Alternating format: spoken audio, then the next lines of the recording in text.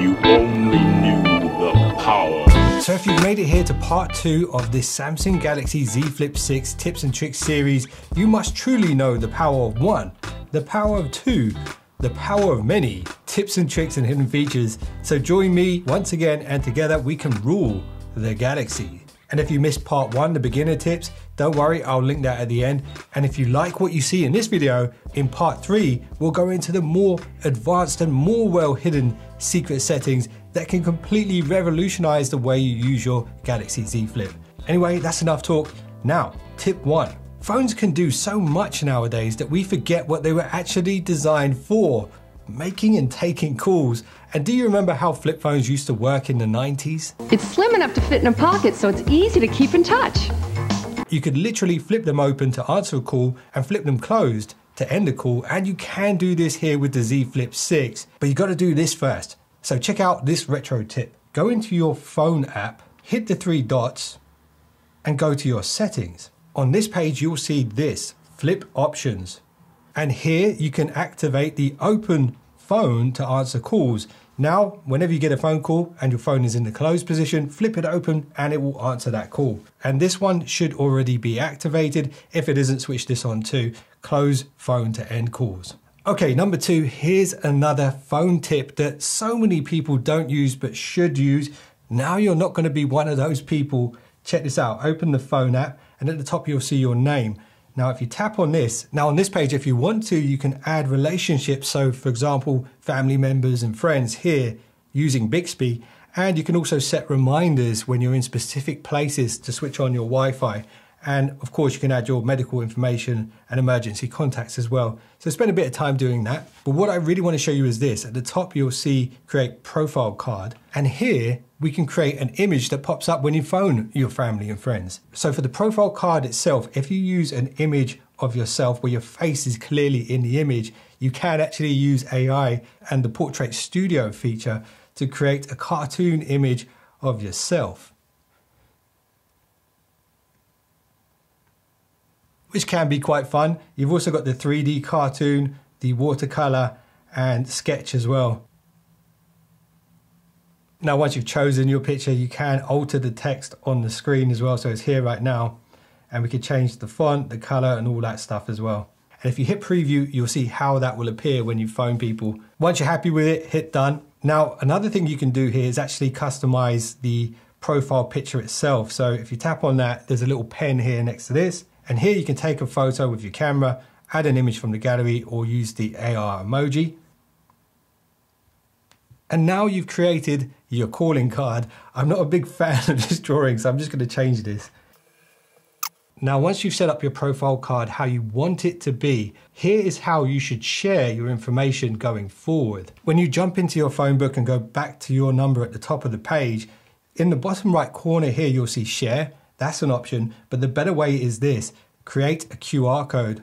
This creates a QR code with all your information and the images you just set up attached to it. They can then scan it and it will automatically give them the option to save all the details to their phone. And if you want to, you can even download this profile card to your device so you can send it over WhatsApp and things like that as well. So if you have a Galaxy Z Flip phone and you're taking selfie photos with this inner camera, you're doing yourself a massive disservice. It's like having a Porsche on a driveway, but choosing to drive a Ford Fiesta because it's parked on the road. And here's why I say that. The inner display camera is just 10 megapixels.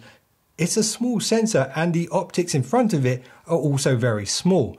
Now on the flip side, you have a very large premium 50 megapixel sensor with proper camera optics at your disposal. So if you want to get good at looking good, you need to be using the primary cameras whenever you take a selfie. Here's how you do it. You should have the shortcut for your camera here on this screen, and you might have the shortcut to the camera with the double push here on the side button if you haven't changed it to the wallet like I showed you in part 1 of this video. I have the wallet mapped here. So in order to use this camera shortcut, you just drag it into the center of the screen. That opens the selfie camera. You're now taking photos with the best camera that you have. So if you raise your palm up to the phone, it will start the timer to take a photo. Another way to take a photo with the cover screen is to use the volume rocker up. That snaps a photo, and you can also touch the screen to take a photo as well. This camera is literally 5 times better than the inner display selfie camera. So going forward, trust me, this is the way you should be taking selfies. So now you know how to take better selfie photos. Here's a tip to help you level up your selfie video game and take your vertical videos to the next level for your TikToks and things like that. So open your camera like I just showed you, and now just open the phone in the flex view. So that's where it's kind of half open like this. Straight away you'll see this little yellow icon here. This activates the auto framing, and you can see there how it's kind of zooming in and zooming out on its own. This works for photos, but it works even better for videos. So if you swipe across to the video section now, here there's a little setting you do have to enable. So the little drop down in the top right corner, if you hit that, see the little dot with the square around it? If you tap that, that activates auto framing for video. Now, if you're taking a video of a person, let's say doing a TikTok dance or something like that in front of the camera, you'll notice it actually does everything it can to stay locked on to the subject in the video. This is definitely one of the best ways to film vertical videos with this phone. And like I said in the previous tip, you shouldn't be using the inner camera. Definitely use the best cameras that you have on your device when it comes to selfie videos and photos. Now let me show you a tip that will help you take nicer photos of your family and friends. And this is going to be especially useful if they're the type of people who pulls a funny, awkward face at the very last moment whenever someone points a camera at them. Okay. Unfortunately, I'm very guilty of that, and that's why I like this tip so much. So check this out. If you open your camera in the open view and use the rear camera, you'll notice at the top right corner of this page, you have this icon. It's a little square that activates the cover screen on the back, so that when you're taking photos of family and friends, they will have their own little viewfinder so they can see how they look. And this will definitely help them prepare for the photo and maybe pose a little bit better. And ultimately, it should help you take better photos. Okay, here's something that should have been in part 1 of this first things to do tips and tricks series, and it is to get a really good case for your phone. Now you could go with a very bulky case that converts your phone into the size of a car battery, or you could go for something very slim like this. This is from Thinborn. They haven't sponsored this video, but they did send this over so that I can show it to you guys. These cases are super lightweight, and this one does have the MagSafe ring built into the case as well, and it's unbelievably thin but unbelievably strong. So you keep that original kind of form factor, and something that's really nice about this one is it's raised up around the camera module so that when you put your phone down on a table or a surface, the camera lenses won't be scratched. I've been using these lately with all my Galaxy phones, and I can highly recommend them. And if you're not familiar with aramid fiber, this is the kind of stuff that Batman uses. And if you do want to buy one of these, there will be a link below, and you should also know you get a bunch of extra free stuff with it as well. So you get extra adhesive strips which go inside the case if they start to lose their stickiness. You also get some tempered glass screen protectors and cleaning wipes and everything you need to apply these nicely. Now listen, when it comes to taking photos in general, with the primary camera, the Galaxy phones will combine pixels together to gather more light. They call this pixel binning, and this is especially useful in lower light conditions. But if you find yourself in a good lighting situation and you want all the details, you can use all the 50 million pixels on the primary sensor to take photos. Here's how you can do that. So if you open your camera, at the top you'll see 12M. That's 12 million pixels. To change this, just tap the 12M icon and it automatically switches it to 50 megapixels. Like I said before, this is fantastic if you want to capture loads of detail. Let's say you're on holiday, there's a really nice bit of scenery and the sun's out. That's a fantastic time to use this. Just keep in mind that the file sizes will be bigger, and if you zoom in, it will actually reduce the amount of megapixels the further you go. So it is a great tool to use from time to time. And really, these tips are just skimming the surface of what the Samsung Galaxy cameras can do. I did make an entire video about camera settings for Galaxy phones. I'll link that at the end if you want to become a true Galaxy camera master. Anyway, on to the next one. Now, if you watch part 1 of this 3-part Galaxy Z Flip 6 series, I teased some more advanced tips for the cover screen. Here's one of them, and there'll be more in part 3 of this series. But check this out. Dive into your settings, scroll down, till you see advanced features. Here you want to go into the labs section. And here on this page, you'll see apps allowed on cover screen and it's switched off. So switch that on. Now, once you've done that, if you tap the writing here where it says apps allowed on the cover screen, you'll see the options that you currently have. As you install more apps, you might have more options, but we can enable all of these now. And now, when we go back to the cover screen, you probably already got a bunch of widgets that you set up if you watch part 1 of the series. But at the end here, on the very last page, you will now see the apps that you have enabled. And just a little reminder for you guys, see how many times I had to swipe to get to that? If you just pinch, you can zoom out on all of the pages on the cover screen and then you can just jump straight into it. 2 touches as opposed to like 6 or 7. And then here you can open apps and actually use them on the cover screen. And there we go, that's part 1 right there. Definitely check that out if you haven't seen it already. Okay, now let's flip back to the big screen and here's a tip to help you improve your viewing experience when watching video content like this video. Go into your settings. Once again, we're going to go into the advanced section. And on this page, if you scroll down, you'll see this setting here, video brightness. By default, it's on normal. If you change this to bright, whenever you're watching video content on any of the apps that show up here, it will increase the brightness for you. Do keep in mind, this might use a little bit more power than normal, but if you want to enjoy your video content with the proper brightness, you should definitely switch this on. And you can pick and choose which apps you want it to work on as well. So if you did watch part 1 of this series, you might remember how I suggested that if you're coming over from an iPhone, you should probably use the Gboard instead of the Samsung keyboard. However, the Samsung keyboard has some superpowers. So from time to time, you might want to switch back and forth. And I learned this the hard way. If you do want to do that, you should definitely add the Gboard app to one of your home screens so you can switch back to the Gboard when needed. Because switching from the Samsung keyboard to the Gboard is actually a little tricky. You have to dive deep into the settings to do it. But if you have the app, you can literally just tap the app and then switch the input method here to the Gboard. Now, if you do have the Gboard open, to switch to the Samsung keyboard, all you need to do is hit the little icon in the bottom left corner. And that will bring up the options for you to switch back to the Samsung keyboard. And here are those little magic tricks that I was talking about. So let's say you've written a bit of text like this. What you can do is you can select that text. And then here, hit the little sparkly AI stars. And then you can go to writing style. What this will do is it will read what you've written and give you some other options of different styles of writing. So we've got original, professional, we've got casual, we've got social, which is something I use a lot when it comes to writing social media posts because it adds all the emojis and things like that into the text. You've got polite and emojify as well at the bottom. And if you hit insert, it will add it in place of the existing text. But here's another level to this keyboard wizardry. If you hit the sparkling stars without selecting text, you have the AI composer.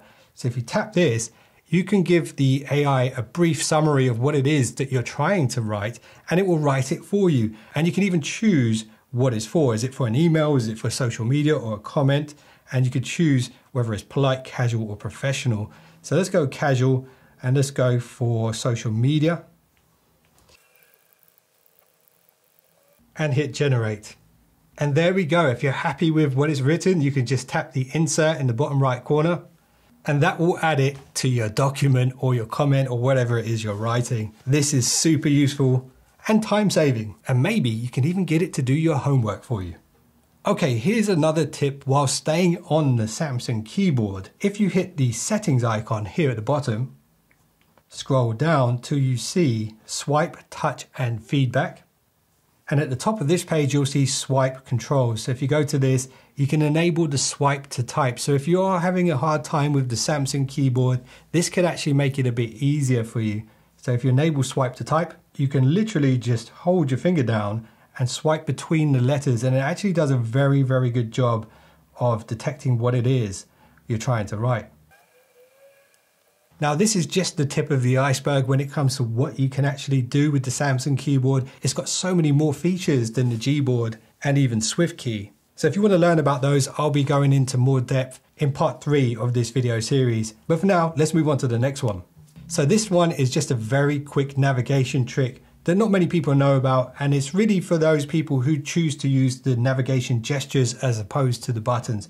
So see the little line at the bottom there? That's your navigation bar. And actually, if you swipe across, you can swipe between pages just by sliding your finger across it, as opposed to opening all the backgrounding and then going like this to get to the previous app. So this is just a very quick way to go back and forwards between the last few apps very quickly. Okay, while we're talking about multitasking, let me show you the basics of split screening on the Z Flip 6. It's got two nice halves to this device, so it's really perfect for split screening. So if you swipe up to bring up your backgrounding apps, choose an app that you want to split screen and hit the icon of that app. And then here you'll see the option to split view. You also got the option for pop-up window, but we're just going to do split view for now. So this will pin that app to the top half of the display. And at the bottom half, you'll see you have the option to open another app. Now, if this is a setup that you're going to use often, what you can now do is hit the three dots in the center and hit the little star icon here. And you have the option to add that app pair to the home screen or to the edge panel. We're going to come back to the edge panel in a moment, but for now I'm going to add it to the home screen. And that is now available right here for quick access next time I want to use that exact same split screen. And if you don't have YouTube Premium and you can't do background play using YouTube, this could be a good way to keep YouTube open in the background whilst doing something else. One more thing I want to show you when it comes to split screen is if you hit the three dots in the middle, you can flip the screens around if needed. Okay, this next one is a very, very powerful tool that you should definitely be using. It is the edge panel. So up here on this right corner, you should see a little faint bar. If you slide that out, you have your edge panels. Now, what most people probably don't do is actually customize the edge panels. To do this, if you hit the little pen in the bottom right corner, you can delete the apps that are not useful and add apps that would be more useful for you. And these should be apps that you don't have on your home screen already. And just make sure that it does make sense for how you use the phone. Now, the next little bonus tip for the edge panels is this. If you swipe it out, you'll see very briefly the settings icon pops up here at the bottom and then it disappears. So you have to be pretty quick and tap it before it disappears. Now, once you do that, you'll see this page here where you can add more panels. And one of the most useful ones by far is the clipboard. So if you ever copy a bit of text which you plan to use in the future, and then accidentally you copy a one-time passcode or something like that, you might think that you've lost that beautiful AI text that you copied earlier on. But actually you haven't, because you can now recall it very quickly by swiping out again. Here you'll find all of the text that was copied to the clipboard even prior to the last one. So this feature can be incredibly useful. So definitely set it up. And just remember to swipe between them, just swipe across, and definitely check out some of the other edge panels because some of them might also be very useful to you. Now, here's a bonus tip involving the edge panels. So once you've set up all the apps that you like to use on the edge panel, if you hold your finger down on one of them, you can drag it onto the display for split screening or into the center for floating window. This is a more advanced way of doing split screening and pop-up windows. If you do a pop-up window, if you tap the line at the top, you can shrink it down. You can also expand it. You can make it transparent. So if you want to have like your calculator kind of floating over the display, you can do that too. And from here, we can convert it into a split screen as well. Just like before, choose one app for the top, one for the bottom, job done. Now, if you don't have a VPN that you use regularly, did you know that Samsung actually has its own VPN built in? This might be region specific though, but you should definitely have a look, see if you've got it or not. So jump into your settings, security and privacy, more security settings. Here you'll find secure Wi-Fi. This won't be enabled by default. So if you do have it, it's worth enabling it, and it does work on demand. So it's not going to be on permanently. On this page, you have the option to set it to auto protect. So whenever you connect to an unknown Wi-Fi network, it will kick in. One thing to keep in mind is the standard version of this only gives you 1 gig of data per month for free. You can upgrade and have more data if you want to. Essentially what this is a VPN that protects your IP address. So if you hit protect here, that will switch it on. And you might be thinking, well, that sounds like a lot of work to switch on and off the VPN. I'm going to show you an easier way to use this in a moment. But before we do, I want to show you another very quick tip. So if you've come over from Apple, you're probably missing your AirDrop. But did you know that Google devices also have a version of AirDrop? They call it Quick Share. And it works very much the same way, but between Android devices, even if they're not Samsung. Here's how you can use it. So if you swipe down from the top, swipe down again, this is your quick settings page. Here you will see Quick Share.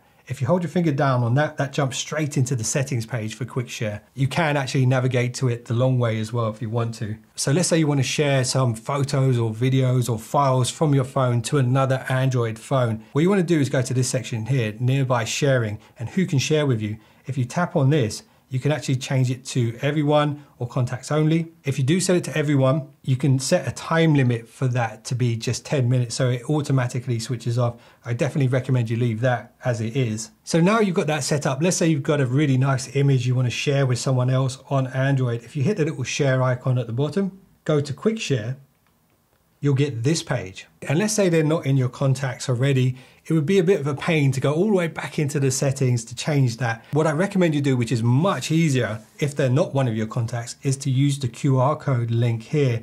This creates a little QR code so that you can share this photo with people even if they're not in your contacts library. All they need to do is raise their camera up to this QR code and it will automatically send that file to them very quickly using direct Wi-Fi. So when it comes to sharing between Android devices, this is the best way to do it. Don't do it via WhatsApp because WhatsApp will compress the image and you'll lose all the quality of the photo.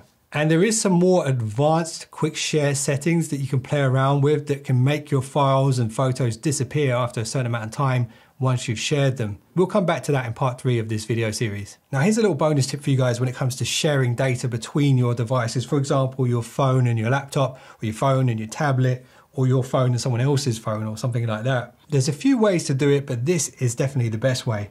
Bring your quick settings menu down. You'll see mobile hotspot here. If you hold your finger down on that, that jumps straight into the settings page so you don't have to navigate to it. You can switch on your hotspot. And you'll see right now you have a generic password set up. You can customize that to pretty much anything you want, but this is something you want to keep an eye on. See where it says band? 2.4 gigahertz is decent. It's really good for longer ranges, but if you want to get maximum speed to your device, you can actually turn up the band all the way to 6G. Now do keep in mind if you do that, to make sure the device you're sharing with does support 6G. Most devices, pretty much all devices now do support 5G. And that's considerably faster than 2.4 gigahertz, but the range is a bit shorter. So there's a little hotspot speed hack for you guys. Now the next thing that you should be aware of is if you are going to share a hotspot with friends and family and you don't want to give away your password, you can switch on the one-time password. And if you tap on that, that creates a generic password which can only be used once. And once again, instead of actually reading it out to them, you can hit the QR code at the bottom of the screen. They can scan that and that will automatically allow them to join your mobile hotspot for one time only. Now here's something that you should definitely do with your new phone. When you swipe down again, you have your quick settings here and they're in the default format right now. If you want to customize this, all you need to do is hit the pen in the top right corner and you can go to edit, and here you can delete and add things to the quick settings. Now there is something that you should definitely add on day one, which isn't there by default, and it's this, the Dolby Atmos setting. So add that to your home screen, and whilst you're here, it's also worth adding the secure Wi-Fi, which I showed you in the previous tips. Now you don't have to go all the way into the security settings, you can just toggle it on and off as and when it's needed. And to customize these, you can literally just hold your finger down like you would with your icons on your desktop and drag them around into an order that works best for you. And if you do want to customize that first row, you can come back and go to edit here, and this edits the top 6 widgets. And the reason I said to add Dolby Atmos is because when you enable this, this actually makes the phone speakers sound better, in my personal opinion. It does seem to improve the audio quality when consuming video content. All right, here's a couple of fun ones before we wrap this up. And these are in regards to photos and videos. So check this out. Let's say you've gone on holiday, you've gone to a really nice location and you're trying to get a good photo, but people just keep photo bombing you. There's a really easy way to erase people out of a photo. So for example, these two ladies here completely ruining this picture. What you can do is actually use the object eraser to get rid of them. Don't hit the AI stars, hit the pen. Now hit the AI stars. You can tap the object that you want to remove and it will highlight them, or you can draw a circle around them and it will do its best to pick them out. Now, once you've highlighted the area, all you need to do is hold your finger down on that and you'll see the eraser icon here. And there we go, that's the first step to erasing them.